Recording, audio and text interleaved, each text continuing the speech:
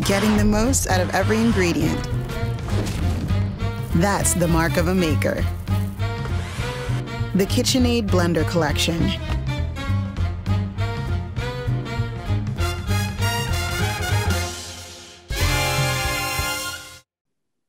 Hello and welcome to the British Library 2020 food season, generously sponsored by KitchenAid. My name is Polly Russell. I'm a curator at the British Library and I'm the founder and curator of the food season. And this year I've had the absolute delight of working with Angela Clutton as the guest director. And Angela tonight is also this evening's chair for the event Trading Places, which is in partnership with Borough Market. When Angela and I were planning the season, we really wanted it to be as eclectic and as relevant as possible. And tonight's event, which will explore the impact of COVID and Brexit and many other things, I'm sure, on food and the food we eat, food outlets, couldn't be more relevant to the moment. Angela Clutton is perfect to be chairing this event. Her debut book, The Vinegar Cupboard, published in March 2019, won the Jane Grigson Trust Award, and in 2020 was shortlisted for the Andre Simon Award and Food Drinks Awards. It won 2 awards at the Guild of Food Writers and won the debut cookery book at the Fortnum and Mason Drink Award. I feel like it's the most award-given book ever. It's absolutely amazing.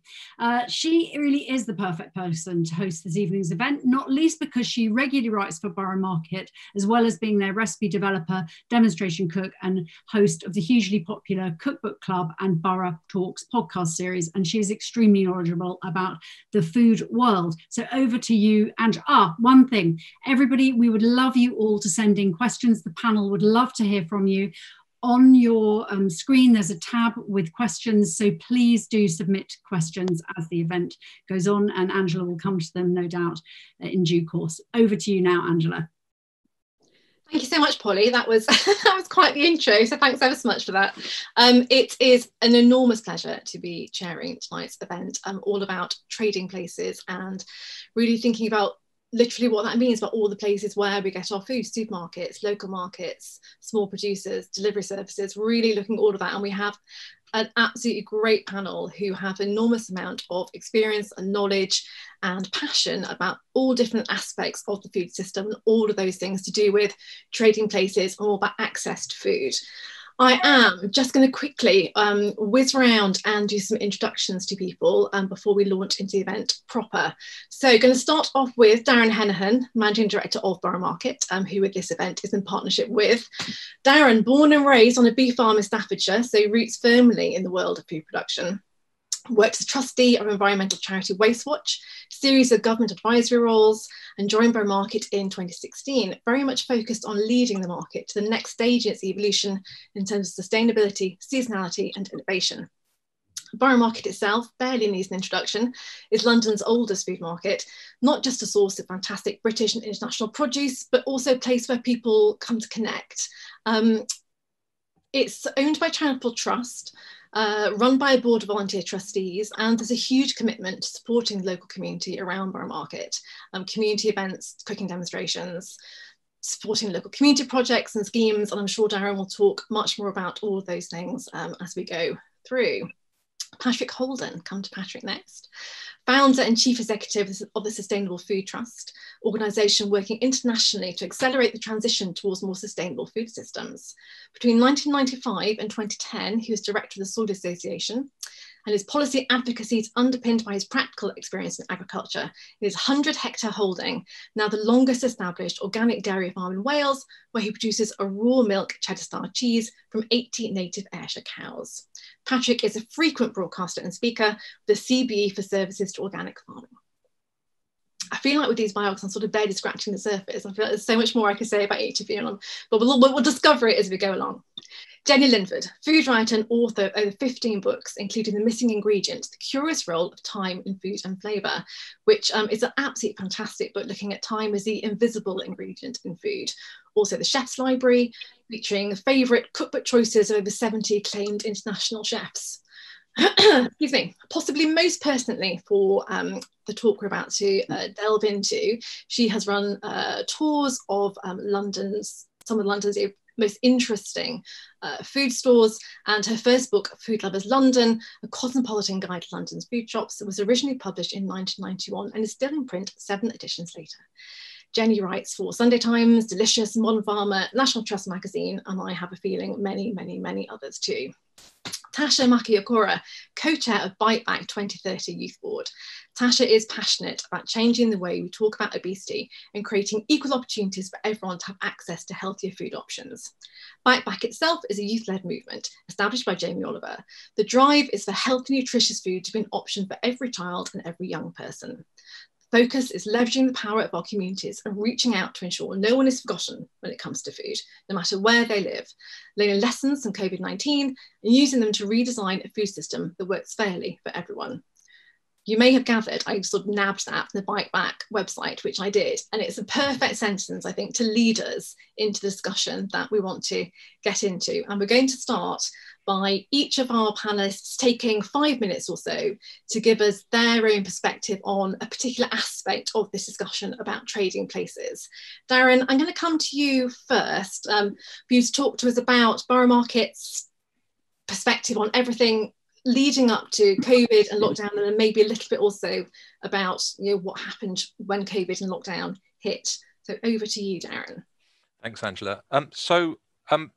Borough Market's a fantastic place, and what we do there is focus very heavily on quality food, on food from all over the world, all the best quality food from absolutely everywhere.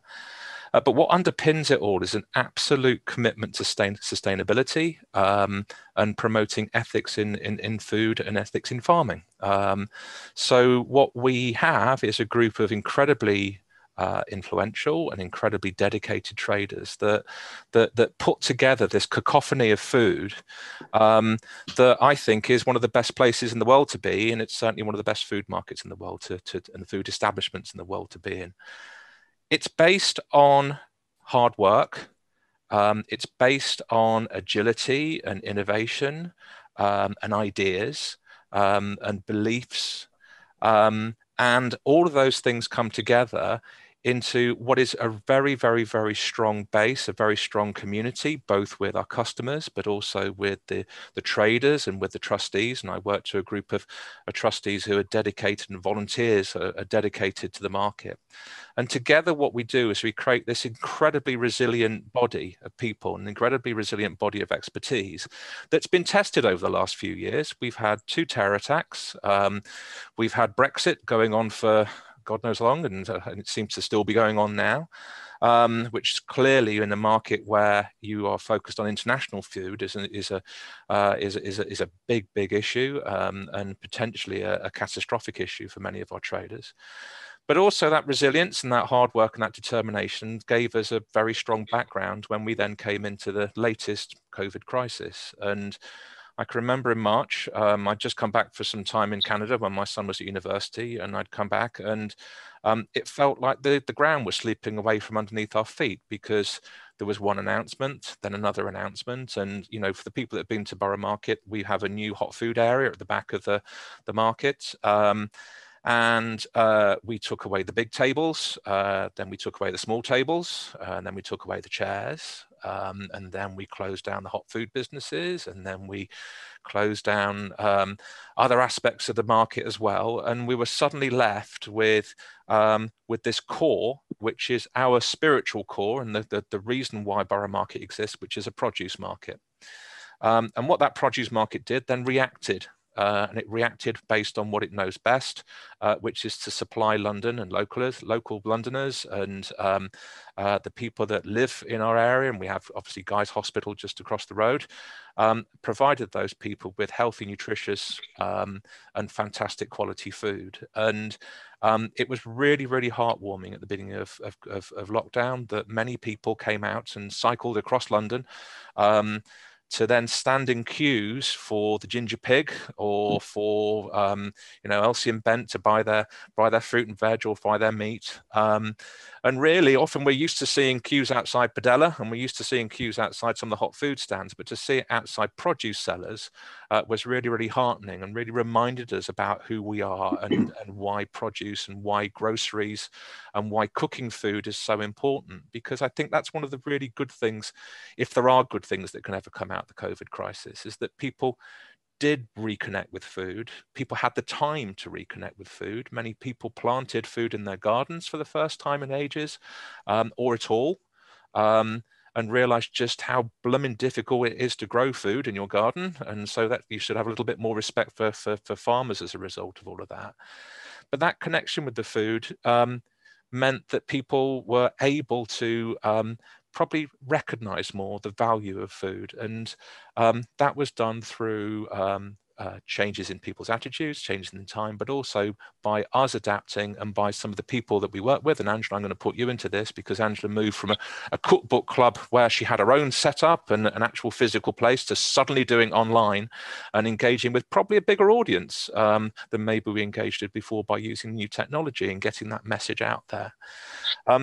And it was a time of hope, and that's done because we're adaptable, we can change, we work hard, and our customers recognize that, and they keep coming back, and people have a genuine affinity for Borough Market, and a genuine affinity for food, and a genuine affinity for the lifestyle and the love of food and the sharing of that food with their family.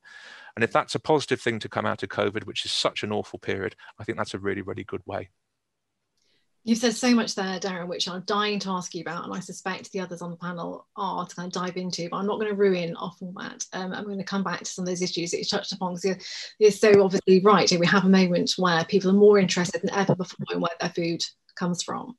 And it's what we do with that moment. It is what we're here to talk about. And Jenny, I'm going to come to you next, because I think it would be interesting if you could perhaps build on what Darren's been talking about, and thinking about the role of markets and small producers and how they connect with communities, and also about supermarkets things as well, because we really want to look at the breadth of food supply and how people get their food. Do you want to take us into that, Jenny, a little bit? Yeah, I mean, I think, my first book was about food shops, and I am, even though I'm a food writer, I'm a home cook. And I think if you're a home cook, what you want, to cook well is good ingredients. And I think one of the things I've always sort of tried to spread the word about is how diverse food shops are. This is particularly so in London. And my own childhood was spent, I lived abroad as a child. My mother's from Singapore. I lived there for 4 years. I lived in Italy for 3 years. There were two very strong food cultures. And I got amazing memories of the markets there. And I think it was that nostalgia, that understanding of what food means for expatriate communities, which probably led me to come up with this idea for Food Lovers London, which looked at sort of multicultural food shops in London at a time when multiculturalism wasn't sort of as fashionable. So the book came out in 1991, and it was this amazing sense. I think one of the things I'd like to say is that, supermarkets are very dominant in Britain, and they are incredibly convenient and widely used, but there is a whole array of different types of food shopping that takes place. And actually, especially within different communities in London, this is one of the things that struck me walking around was there was a real character. You go into, a Cypriot greengrocer, and it's things that are, very proudly sort of imported from Cyprus, wonderful fresh vegetables and the grains and the pulses. You sort of feel a country's culture through its cuisine, and you feel that cuisine through its food shops. It's very interesting because those community food shops in London, whether from Chinatown or Brixton Market or the Japanese supermarkets, they were selling to their community. So very different from the restaurants. The restaurants opened by expatriates in London are often selling food to people not from their community. But the food shops will really have this incredible range. It's that really interesting thing. You go to Chinatown, you will see things in those shops that are never on menus in Chinatown for English people. So I find that absolutely fascinating. And sort of my message is, it's funny, I do these tours around food shops, and I did them to try and get people to understand that under their nose in the West End, in Soho. So Soho, especially when I started doing these talks about 20 years ago, famous for its, quite sleazy, famous for sex shops. And I was like, hello, they're lovely, lovely food shops in Soho. Soho has some of the oldest food shops in London. And I took a group round yesterday, some cookery students, and they just said, I've walked up and down Old Compton Street. I'd never noticed the Algerian coffee store, which is founded in the 19th century by an Algerian businessman, is still going, this beautiful old vintage coffee shop. And I've always heard that every time I've done my tour, people just are rushing around. They don't notice. They're gems, we're blessed. And markets have a huge vitality, which obviously Darren spoke about. And I think one of the things I'd like to point out is that markets are really important for communities because they often, if you think of Queen's Market in Newham is probably the most diverse market in London in terms of different communities who are there. And it offers a starting point, for an affordable starting point, because rent is such a massive issue, isn't it? If you think about shops and access, what's happening in our high street, where the shops that can afford to stay there. So a market pitch is a more affordable way to start. So really, really important. I'm involved in campaigns over the years. I was involved in a campaign to save Queen's Market from a very, very unsympathetic development that would have put a supermarket on the site of this really vibrant market, just selling ingredients, not one bit of, not even food to go, literally just cheap, affordable, fresh ingredients for all the very different communities in Newham. So I just, I think we should really sort of treasure what we've got. And the way you do that is by shopping, spread your money is always my message, actually. Thanks, Jenny. It's a lovely kind of thing to lead us more in something. And I'm going to come to Patrick now. And also I want to make the point that there may be many things that connect Jenny Linford and Patrick Holden, but I'm going to leap on cheese as being the most immediate of them, possibly, because Jenny did a lot of work when lockdown first hit about supporting the work of British cheesemakers. And Patrick, as I said in my introduction, works in cheese, produces cheese. So Patrick, I'm going to come to you for you to talk to us maybe from that small producer's perspective about trading places and how it happens of getting things out and what I'm not going to tell you what you're going to say, you tell what you're going to say. Well, thank you very much. I am a dairy farmer, still milk the cows quite regularly, and we produce from 80 cows a raw milk cheddar style cheese matured for about 12 months, and I'm so happy that it's being sold in Borough Market and has been ever since we started making it. Makes me feel very proud to say that. During COVID, it was very interesting because in provenance and localness, a lot of our cheese is going abroad, even to Australia. And then, of course, a lot was going to restaurants. Some still is, but an awful lot less. And when COVID struck, we had to stop making cheese for social distancing reasons in the workplace, and demand more or less froze for a complete month and more. But amazingly, due to the kind of incredible innovation of people getting food to people who want it, a lot of online stuff, a lot of very committed wholesalers and retailers, Neal's Yard Dairy obviously being amongst them, our sales have now returned to almost, but not quite, pre-COVID levels. And I think the direct sales, people who are craving a better story behind their food, are probably the reason behind this. I think that the pandemic has really made people think about the story behind their food and provenance. And it's interesting to think that if you go into a supermarket today and you have a buying prescription, I'll only buy food if I know who produced it, whether the production system was sustainable, where it was produced, and all that information would inform my buying choices. You could go out with very little food indeed. And I think one of the great challenges today is to reconnect citizens who want to buy better food with its provenance in a way which can go to scale, not so easy. And of course, yesterday, Minette Batters, the president of the National Farmers Union, a very good woman who's real campaigner, met Boris Johnson at number 10. And they had a discussion about, lower standard imports and what's going to happen. And I don't know exactly what happened. You could imagine he made some sort of bland reassurances to her that they wouldn't lower standards, but I shouldn't think it was in print. And really, it's up to us now to make sure that the changes we need to make in our food systems to address climate change, biodiversity loss, all the things which are threatening the planet right now, they're going to play out on the farms, because as Vandana Shiva, the great Indian food campaigner, pointed out last year at a talk I heard her give, the world used to be covered with pristine wilderness. Now it's mostly covered with farms, and the farming systems aren't very good at the moment. But if we, the food consumers and citizens of planet Earth, use our electoral power and our buying power to insist on good provenance for all the food that we buy, including in Borough Market, of course, then the world will change, because we are the powerful ones. We are the cells of the food system.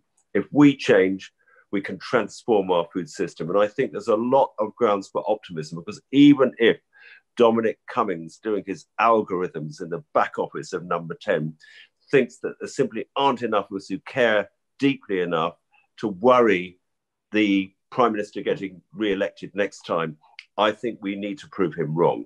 I think we need a massive campaign around food provenance and about relocalizing our food systems, local in a broad sense, because if the provenance is intact, food can travel some distance.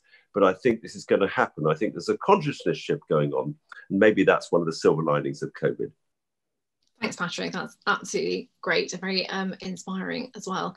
I suspect the use of the word supermarket is a nice segue into what Tasha's going to talk about, because I think, I know, Tasha, you've been doing a lot of campaigning and work with the supermarkets. So it's interesting, to build perhaps what Patrick was just talking about, people having buying power. I mean, we are, choice, and obviously we will come into aspect of, we're also at a time where people are really struggling to be able to make choices about food, so we obviously do need to hugely factor that in. But Tasha, maybe you'd like to take up the baton. Fantastic, thank you so much for the introduction. After everyone has spoken, I don't really know what to say. Yeah, so one of the reasons why I joined Bite Back was because I wanted to change the way that we discuss and talk about obesity. Often the debate is solely focused on the role of the individual, so it places an emphasis on the idea of it's their choice, therefore it's their fault, and it fails to acknowledge how the food environment in which people live in has dramatically changed.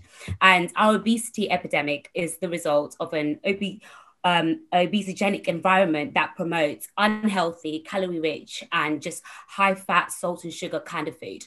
And so I really wanted to talk about the role of supermarkets and delivery services that they have in providing good quality, healthy, and affordable food in our post or mid-COVID-19 world. And my aim is to make sure that junk food and other, high fat, salt and sugar options are taken out of the spotlight, and that a light is shone on healthy food and drinks at a really good, affordable price. Everybody knows about, price promotions, whether that's a temporary price reduction, a buy offer, such as, buy one, get one free, or offering extra free, times when the manufacturer creates a larger pack size and states that, a proportion of the product is free. So it might say 20% extra Coca-Cola for the same price.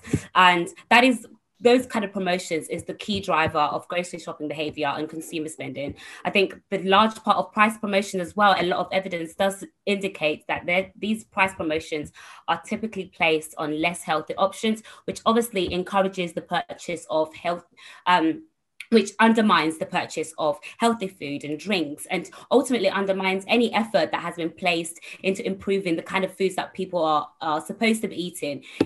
Yesterday, I had the privilege to talk to a Tesco representative at the Feed Britain Better Youth Summit by Backpack. And prior to speaking to them, we'd looked on their website and they had 2,327 items on offer, of which only 106 was on unhealthy drinks. So that included fizzy drinks and your sports and energy drinks. 72 offers were on chocolates, 59 offers were on sodas, and only 4 offers were on fresh fruit and vegetables. And so this idea of, it's the person's fault, they should be deciding what they're eating, when the odds are so stacked up against you and are clearly used to encourage you to consume these kinds of foods, we cannot blame people when it's clearly that when it's really easy to get food that is unhealthy. And when we look at food that is fresh and nutritious for us, it is absolutely unaffordable for the majority of people. And so especially when we're looking against, the flood of unhealthy food options that pour up from the high streets, the supermarkets for children and young people, especially young people who are at school. I know my school canteen, like I said, this option is completely taken away. And so the question becomes, what is the role for the likes of Tesco's and other retailers in using price promotions to give healthy, nutritious food a starring role in our minds? We know that obese people are significantly more likely to become seriously ill or admitted to intensive care because of COVID-19 compared to those with perhaps a healthier BMI. And while the role of supermarkets before COVID has always been to try and promote healthy food and healthy eating and healthy choices, this has become more and more important now that we have COVID in the space. And I think even when I was speaking to Tesco's yesterday, they were very adamant to say, no, our ratio of unhealthy food and healthy food price promotions is about 50-50. It's clearly not the case, because we wouldn't have this obesity epidemic if we were to if that was what was happening in the real world. And I'm really glad that Jenny also spoke about, access to healthy and affordable foods in her local market, in the local area. Another issue that I think COVID has been able to highlight is the issue of food deserts. The coronavirus has made it harder for everyone to buy foods and other essential items, under lockdown orders and social distancing guidelines and limited delivery slots for online grocers. But even before the pandemic, millions of people in the UK were struggling to access groceries, and the problem has only gotten worse.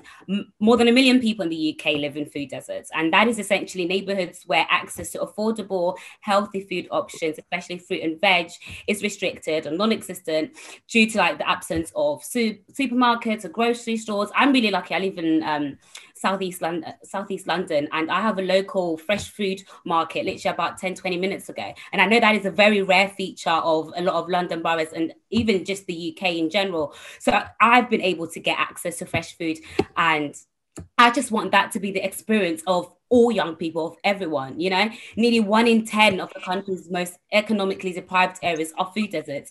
And it's, research does say that typically large out-of-town housing estates and deprived inner cities are served by a handful of small and relatively expensive corner shops. So when you don't have access to a supermarket, the likelihood is you probably have a local corner store nearby. And we know that getting fresh fruit and vegetables from your corner store is very, very expensive compared to, going to your supermarket. And so we think, a lot, myself and Bite Back as well, we really do want to emphasize the importance of having access to food that is nutritious and affordable as well. And this is where I bring in the role of delivery services. I think delivery services could work with healthier suppliers and offer discounts on healthier options, but also in the way that they advertise. During lockdown, we did see a reduction in junk food advertising from the likes of, Just Eat and Uber Eats. And it shows that clearly these companies as well are able to reduce the amount of advertising that is targeted towards unhealthy eating habits and actually replace those adverts with healthier alternatives. So it is possible. So when people talk about, there's going to be a loss of revenue if we introduce the 9 p.m. watershed. No, honestly, companies are just going to replace their adverts with healthier options. And that is really what Bite Back is trying to push. How do we encourage and how do we place an accountability and responsibility for companies to make sure that they put health a lot higher on the priority list? Because we do know that these companies are businesses, so their main priority is profit. How is it that they're going to generate and increase their revenue? So my ask for the food industry really is you might not want to place health at the forefront of your operations, but it certainly needs to be up there alongside profit. Brilliant. Yeah. I wish we had such a longer session to do all this, because you've all said so much. Are we allowed to applaud Tasha, by the way? Yeah. I'm already looking at the clock thinking we have so much to talk about. But I wonder if any of you, and I think maybe you, Darren and Patrick, particularly you guys, because you're so much working this aspect of things, would like to respond to what Tasha has just talked about. Patrick, I might come to you first for that, possibly. Well, I think one of the reasons why it's so hard to get healthy food at affordable prices is that current food pricing is dishonest. We produced a report in 2017 called The Hidden Costs of UK Food. And basically the headline of the report was, for every pound we spend on food, apparently cheap food, there's another hidden pound split about 50-50 between damage to the environment, the destruction of biodiversity, climate change, that sort of stuff, and damage to public health, which doesn't appear on the price of the food.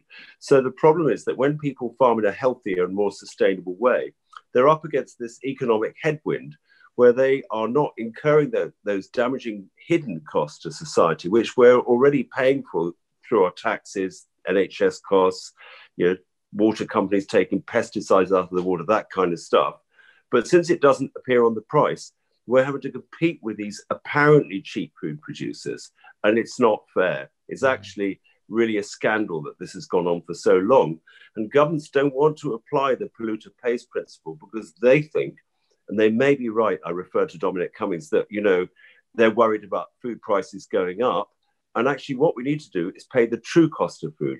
And if people in food deserts with low incomes can't afford good food, nutritious food, which ought to be the right of every citizen, then governments have a responsibility to intervene and do something about that, not keep this dishonest trading environment where people are literally being made sick by this low standard food they're buying, causing obesity, diabetes, probably cancers, lots of food intolerances. It's not acceptable and it's got to change.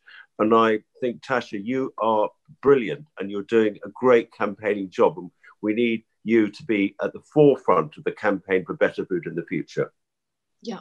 Darren, I'm going to come to you to build on that because you like me, I'm sure as soon as you say you work at, or you do work with somewhere like Borough Market, people say, oh, but it's so much more expensive than a supermarket. But the point is that it's an alternative, isn't it? And so much of the food landscape is dominated by very, very, very large players. All of the food in the UK goes through about 5 or 6 buying desks. It's a cartel, it's a monopoly, and it's not just about creating a point of difference, but it's also about making that difference then sustainable. And what you find, not just in markets, but actually, Tasha, there are some healthy local corner shops and there are lots of very, very good greengrocers around the place, but they're often in the wrong place and they're often in areas where they're seen as a luxury rather than a necessity. And I think that there is a huge, huge agenda here for us just to say to ourselves, really, that you don't have to be a victim of the major multiples. You don't have to only eat the 4 varieties of apples that are in supermarkets. You don't have to only ever buy farm fish. You can buy wild fish that's been sustainably cooked, sustainably caught. You can eat a more natural diet. You can eat with the seasons. And guess what? When you do, it's cheaper, it's healthier, and it tastes better. And, Jenny's point about cultures being celebrated through food, many, many, many cultures in this country know this already. But unfortunately, because the system is so dominated by those big players, they often can't get access to the ingredients that they need in order to be able to cook healthy, sustainable food. But it's pervasive. And, frankly, it's evil because you get advertising bans against children being exposed to junk food. But what Burger King did is they sponsored a football team. And that football team then went on to FIFA, the FIFA, the video game online. And then, of course, all these kids are playing the football game on their PlayStations, and all they can see is Burger King blazoned across the chests of those football teams. And then they back that up with a little bit of clever stuff on social media, so people got rewards if they went into Burger King. They do it. It is systematic, and it is pervasive, and it is wrong. It is morally offensive, and it should be criminally offensive as well, because these companies are exploiting people and they are breaking the rules and breaking the law so that they can promote their product. And as a society, just need to say this isn't good enough. I could rant about lots of other things as well. I hope at some point, Angela, we're going to come on to plastic, but it's wrong. And something should be done about it. And this is a political will thing to be able to challenge some of those very, very, very large, very powerful agri-petrochemical food businesses. And this is only going to get worse if we do a deal with America to import all of this stuff. The way in which you solve food poverty isn't by just making food cheaper. It's about challenging poverty in itself, and that's about respect, and it's about wages, and it's about access to opportunities. If COVID's done one thing, it's shone a great big light on the massive inequalities in this country. And food is one of the big symptoms of that. And you saw that in the early stages of lockdown, where some of the more vulnerable people literally couldn't get access to food and were forgotten by society. And it's just wrong, just frankly wrong. And we should be ashamed of ourselves as a community to allow that sort of thing to happen. But this is a massive, massive political thing. And at the same time in COVID, the pieces of legislation like the agriculture bill are going through and slipping through, hardly noticed because of all the things that's going on with COVID. This country needs to have a proper food policy, and this country needs to have a proper food act that preserves those rights, preserves the rights of citizens to access to proper, healthy, sustainable food. And without that debate, without people like you, Tasha, and to be frank, like the rest of us as well, frankly, getting a little bit angry about this, then nothing's going to change because it's wrong. And what we are doing is we're not just making ourselves ill, we are dividing ourselves as a society and dividing ourselves as communities with something around food, which should bring us all together. And it's just, sorry, I'm starting to rant here, so I'm going to stop. No, but it's just really, really offensive what goes on in the food industry. Yeah, and I think the big players. You're completely right, obviously, Darren, that when COVID hit, the focus became so much upon food access initially, and then things grew from that into thinking a bit more about food productions and small producers and things. And Patrick, you mentioned something earlier. We've been talking about political will and those things, but you were also saying, Patrick, that people can kind of in their buying choices impact upon this as well. And Jenny, I'd like to come to you if to talk a little bit about that that moment when COVID first hit, and what happened with the supermarkets about people not being able to get things, or all of that sort of stockpiling, and then people attitudes towards getting food, what they were able to do, and the role of small producers and markets kind of all interplaying into that in that sort of March, April, May period.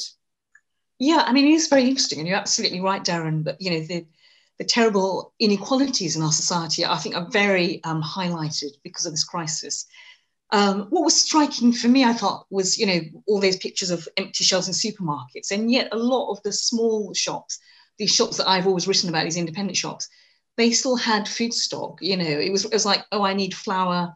Oh, you know what? My local Turkish shop still had it, way after the supermarkets had run out. So that sort of vibrancy, which again brings my point that we need a diversity of different sort of shops.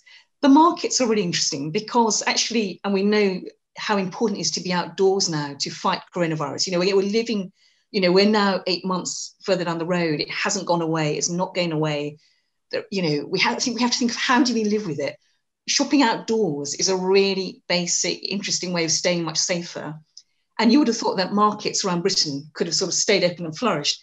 And sadly, a lot of them closed down because councils were really wary, people worried about distance. But I wrote an article from my website just out of interest because I wanted to know what was happening. And there was this wonderful, in Kent, where most of the farmers markets closed, but one in Shibham stayed open because the man who ran it was just incredibly organised. And I sort of wished he was in government because he was just really efficient. And he came up with a sort of a drive-through farmers market. He went online, he got funding. He'd thought of it the year before because he thought it'd be great for commuters. He hadn't got the funding. When the crisis broke, he managed to get some funding, put it online, allowed people to shop, and set up this incredible system, where one family group sorted the orders, another family group to get to the cars, and it's worked really well. And he's sustaining it now because it's just a safe way of shopping. And of course, those markets that stayed open, like Altrincham Market in the northwest, which has always sort of highlighted local food producers and supported them, that stayed open in a sort of minimised way. Because a lot of it was about eating out, but it was food. And these were lifelines. I interviewed the producers. If they hadn't had that market, I talked to one farmer, and of the 9 markets that he had sold at, he only had one. The only one was Altrincham. So if that and he's there, he's a farmer. So about that, Patrick. He's like, the livestock are there, but it has to be fed. Livestock has to be fed. The work that goes on a farm has to be carried on. All your fuel bills, your expenses, your staff.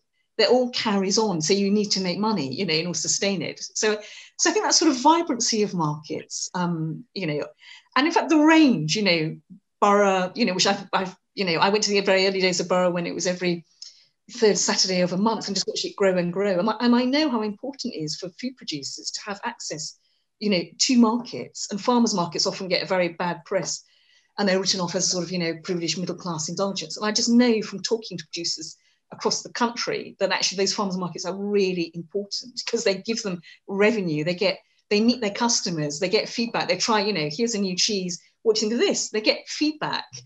And often people enjoy it. I think we just remember, you know, food is a pleasure, isn't it? You know, this is one of the reasons why I've written about it for, you know, I love it. You know, nearly 30 years of writing about food. And it brings people together, as we were saying. I think that's sort of the joyful side of it is something that we should hold on to. And it's really precious. So if we're talking about supermarkets, as Tasha was saying, not having enough good food, healthy food, well-produced food that have on the supermarket aisles as an option for people when they're going up and down. I wonder why, from both perspectives, in the supermarket perspective and the small producer's perspective, how those connections don't happen, I suppose. Tasha, you were talking earlier about having conversations with Tesco and I'm sure other supermarkets as well as part of your campaigning. Is that something which comes up about the way supermarkets deal or don't with smaller producers? That with the conversation with Tesco's yesterday, it was very much centered around, you know, we do provide option and we work together. It's very, you know, they in their eyes, they didn't see any problem in terms of, you know, the way that, you know, they present food or the kind of food that they get in. It was I didn't get the sense that there was any community work. So they weren't in touch with like local stores and other, you know, stakeholders within the local community that they could work together. It was very much Tesco's. We are, you know, one of the biggest retailers in the whole world. It's very much us. And then we're serving the community. Yeah. But I do agree in terms of like, you know, supermarkets and local communities working together to make these healthier options more available and accessible for everyone. And I think it's definitely something that the food industry could work on and improve on. Yeah, Patrick, I think I've heard you speak before about the relationships and the how things work between farmers, producers and supermarkets and the challenges of getting what we're talking about in terms of good food, healthy food into supermarkets. Do you want to talk to us a little bit about that? Well, I think this is a really crucial issue because one of the things that the supermarkets have done during my farming lifetime is they used to source relatively regionally and locally. Just to give you an example, I was a carrot grower for many years supplying supermarkets, but then they progressively closed down all their pack houses, some of which used to be available for producers in the West Country and Wales like myself, until eventually they only had one pack house for all the carrots, for instance, that they sold. And in our case, that was Peterborough, 230 miles away from this farm. So we had to give up. But if you look at all the foods they sell, say the beef or the lamb, for instance, that one or two very well-known supermarkets source, all comes from an abattoir down the road from here. But that includes the lamb that comes from Scotland, which is a terrible story. And if you are now going to ask supermarkets to source more locally and regionally, they've destroyed all the infrastructure that used to enable people to get local food into their supermarket. And actually, we are going to host a meeting with Welsh supermarkets quite shortly with the National Farmers Union. And I hope that it's going to encourage them, let's put it in the positive way, to rethink the way they source their food. Because at the moment, I think it's in a very bad state. And also just the number of young people who are going vegan or vegetarian. Part of it, I think, is their feeling that they don't want to be any part of an industrialized livestock system, which of course is absolutely right.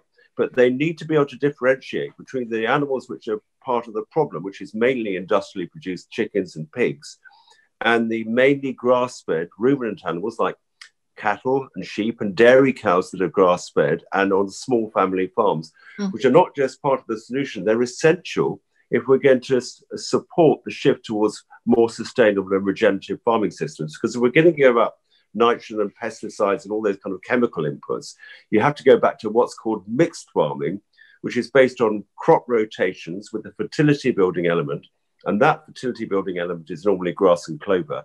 And the only way you can turn that into food, and it might be 50% of the crop rotation, even in the east of England, is to have grazing animals on it. So this is a very complicated question, but we need to get these issues widely discussed. And then we need to use our buying power to support those farming systems in the marketplace. And that's another issue, of course. The labelling is not very good at the moment. Yeah. Before we go to that, Patrick, sorry, before we can I just bring Darren in, because Darren, you're very keen to chime in there. Well, I think there's a place as well, because we've spoken a lot about markets as retail markets, but there's a big place here for the wholesale markets. And if you look what happens in places like France and Spain, there is a whole network of wholesale markets where the supermarkets actually do buy from. But also, if you want your local corner shop to sell better food, better fruit and veg, or better meat, or whatever else, they need to have an alternative supply mechanism to be able to get it to them, because they can't do what Tesco's do, which is to buy a whole field of corn before it's even been planted. What they have to do is they have to buy in smaller quantities from wholesalers, and I think there is some positive signs, and I think this is where I talk about a food policy. There is some positive signs within wholesale markets. There's a very strong wholesale market up in Yorkshire, and that supplies right the way across Yorkshire and into Lancashire, and they do a very, very good job up there. But we need more of those, and we need more support for them, because often they are owned either by local authorities or by sort of like arm's length government bodies, and they're expensive places to run. When I went across to Belgrade about a year and a half ago, the government there, which isn't necessarily a particularly wealthy, fantastic country, they're not exactly as wealthy as our society is, had put an enormous amount of money into building a very, very large wholesale market right next to their airport, because they knew that what they were producing there was too much for their own country, and they would be able to export it out. And we need to have those sorts of interventions and investments as well, to create an alternative food network, an alternative food system to the one that has been dominated so much by the very, very small number of people who buy most of the food in the UK. Often what wholesale markets can be is a little bit of a funnel for food grown in Holland and other parts of Europe. And I think if there's one thing that could be beneficial that could come out of Brexit, is that we do turn those systems round a little bit, so that it becomes much more of an entry point for British produced food as well. Thank you, Darren. We need to go to questions from our audience, because we have many of them. So I'm going to dive into those. The first one is aimed square at you, Tasha. So coming to you for this. We have a lady who's saying, a parent of a teenager and it's always encouraged a teenager to eat well, and they mostly eat home cooked food at home, but you think she has shares in Pringles or Doritos in the packets I find on her bedroom floor. What strategies does Tasha suggest parents use with their teenage children to lure them away from fast and processed food and take an interest in their diets? A great question. I mean, for me, the way that my mom got me into, more healthier diet is genuinely she just cooked healthy meals at home. And so that was normal for me. So when I got to school and I was speaking to friends and they were like, oh yeah, the chicken and chip shop down here, all these things were like, abnormal. Like, oh, guys, what are you doing? What are you talking about? So for me, it's definitely, I do encourage all my friends, all peers as well. And I think that's one thing that Jamie's been really good at, is encouraging young people. He's got the new book out, 7 Ways to Cook. And so that looks at just having normal ingredients and different ways that you can cook it and make it exciting. So that kind of things, just making cooking fun. I think Jenny spoke about her being at-home chef. I love that. I look up YouTube tutorials and how to make this and how to make that. And so for me, it's kind of like a social thing. I get friends over pre-COVID, get friends over and we do cooking sessions together. That's fun for me. And it's a social element for it. And I think that's another thing for young people when they meet, at their local fast food store. It's not because they want the fast food. It's because it's a social thing for them. What's different from, the 90s and the 80s is that there's not a lot of open space for young people to hang around with after school, to, do activities. And so the only thing that they've resulted in is we meet after school at this place, and along the way we pick up, this to eat. And so when you have like a high street that's completely plagued with junk food stores, you don't really have much option in terms of what is it that we're going to eat when we get to the park. So yeah, definitely encouraging just cooking at home, making new meals, trying out new recipes, make it fun, make it sociable. And I think everybody will be cooking soon. Yeah. Brilliant, thank you. Jenny, I've got one for you, which is very much about independent shops, especially in London, from the questioner. Recognising you've been working, looking at that for more than 20 years, and asking what are the biggest changes you've seen, independent shops, and do you feel optimistic about the future for such shops? Well, the sad thing is that I looked at the first edition of Food Lovers London in 1991, and I was saying, if we don't, these shops are under threat because rents are going up. So sadly, I think some of these very negative things, high rents, congestion charge is a massive issue. I think London, the whole parking thing, how do people who, if you're buying food and you want to buy quantities of it, you probably, transport is an issue. And so that's just sort of watching that change over the years. And what I've noticed is those shops in Soho, the older ones that I talk about, the Italian delis, they were sort of community shops and actually very remarkably affordable. It's one of the feedback I always get from people is like, I always thought it'd be expensive. I'm like, no, look at the price of these olives and compare them to a supermarket price. They're actually cheaper, and better. Certainly on a par. It's very interesting, but I've noticed that the new shops that have opened up, the new food shops in Soho, are treat shops, which is really sort of telling of our times, I think. So it's like an eclair specialist, beautiful chocolate, wonderful donuts, and that is, so it's sort of, those the everyday shops, for me, those shops which I really love, that are more rooted, are being driven out. So I think, rent is a massive issue. In terms of optimism, so which we can be as well, is I do think I'm always encouraged, and it's lovely to hear you, Tasha, talk about your love of food and cooking, because when I go to markets of all sorts around London, it's always, I love seeing the fact that I see young people there, and that's, shopping for food. I think this is a thing that when I started writing about food, it was actually really odd to be interested in food in the early 90s, was actually quite eccentric.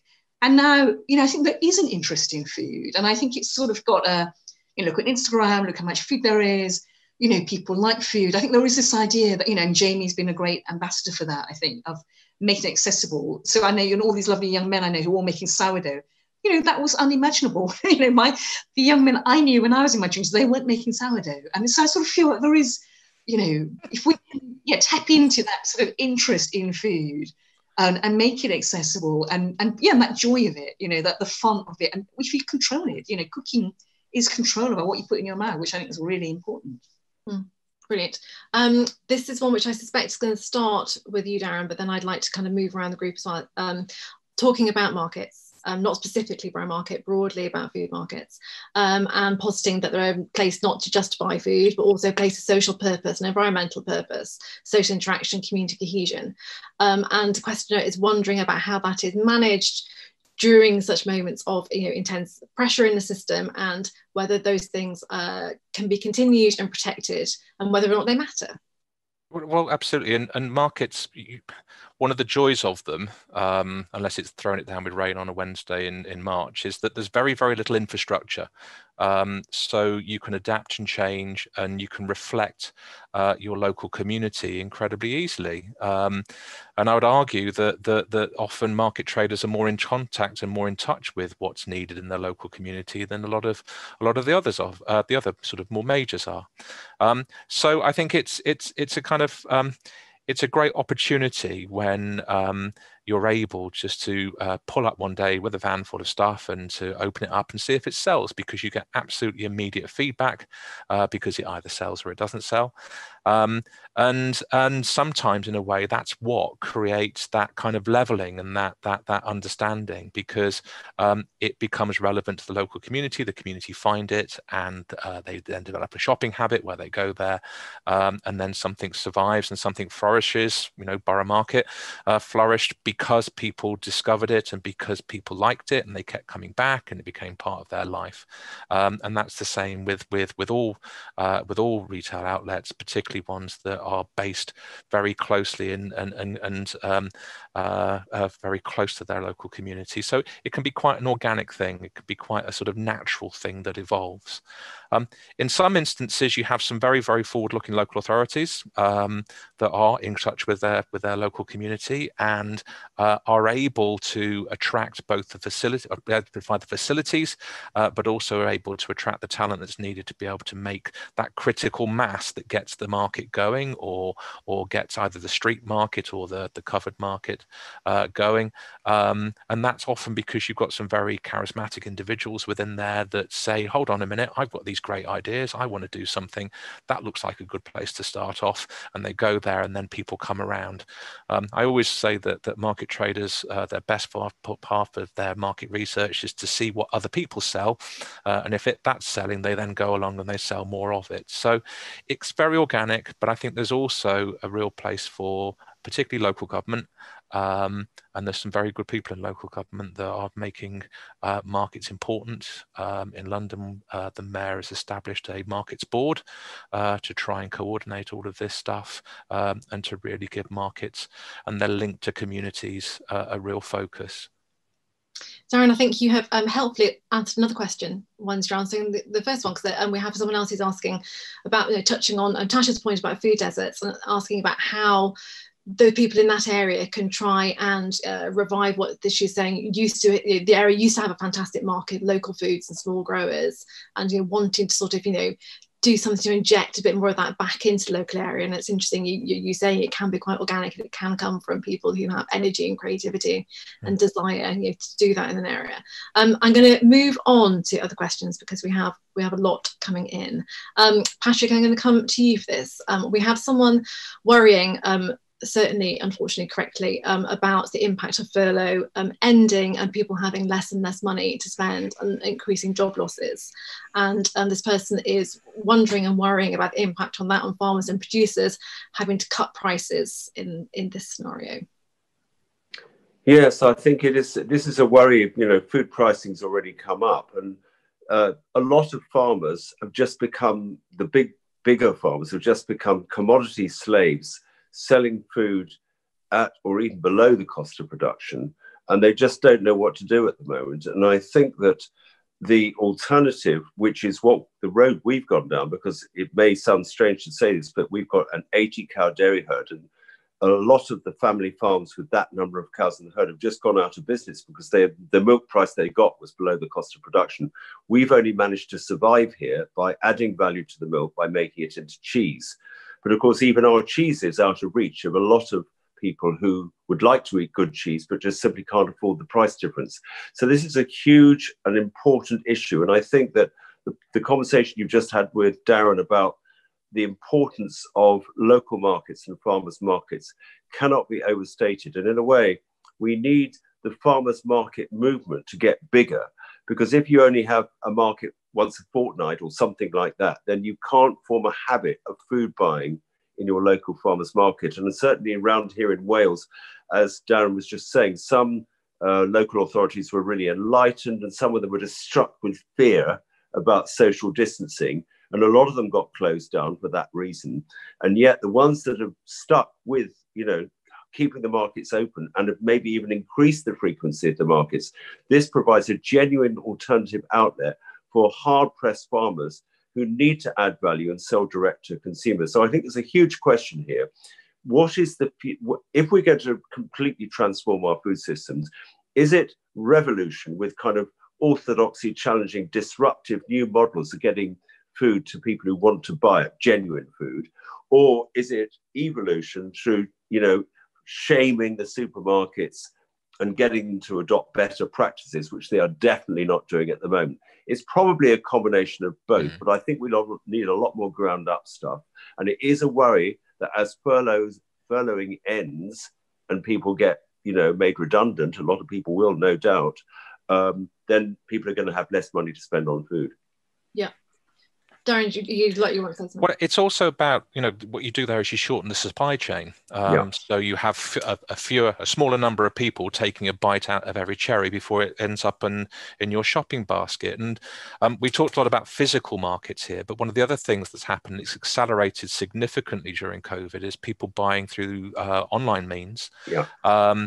You can now buy fish straight from the quay in a way in which you couldn't do before. And some of that's been born out of necessity, because those fishermen would be able to move their catch on bulk elsewhere, and they weren't able to do that. And I just hope that kind of thing sticks with people. I hope that becomes a new way of life, that you might not do it for your routine shop, because at the end of the day we all need to buy loo roll, but for the stuff that that brings that joy to your life, Tasha, that's that fun stuff, that you can buy it through the internet, and you can buy it direct from suppliers. And then it becomes more affordable.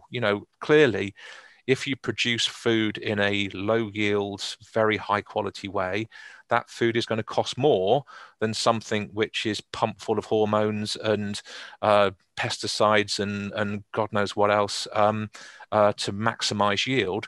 That's going to cost more money. But I think... Can I say something about that, John? That we need a new way of measuring food quality based on nutrition per acre, not just yield per acre. Absolutely. And if we could measure food nutrient density in a reliable way and empower people who buy food to know the difference, that would be really amazing, because I think so many of the small and artisan producers produce more nutritionally dense food than all these huge sort of monocultures of, say, carrots in the east of England, where actually a carrot isn't what it used to be. And there is evidence to show that the mineral and trace element and micronutrient content of food has gone down by maybe 50% in some vegetables during the time I've been farming.